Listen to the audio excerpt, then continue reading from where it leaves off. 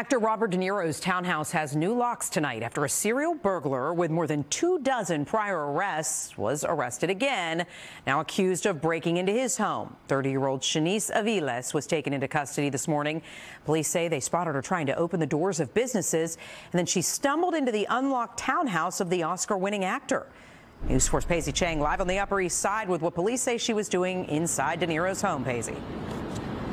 Yeah, Natalie, so police were following her because she was acting suspicious, trying to open doors of commercial businesses here on the Upper East Side. Somehow she found her way into Robert De Niro's townhouse, and that's when they walked in and caught her red-handed. Pei-Sze arrested after the NYPD caught her red-handed unlawfully inside this Upper East Side townhouse. I didn't murder anybody. And that's all she had to say for herself. Police say they found the 30-year-old woman inside actor Robert De Niro's townhouse on East 65th Street around 2:45 this morning. Very, very sad. I guess no neighborhood is safe anymore, huh?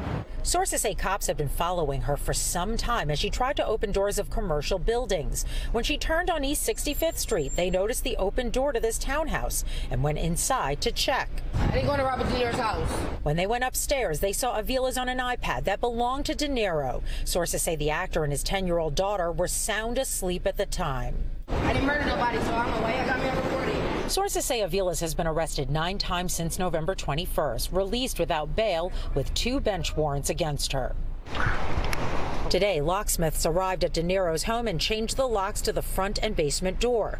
And detectives were inside the home all day gathering evidence. I'm rather saddened to know that my hometown is being so visited by crime. Law-abiding citizens don't have any rights.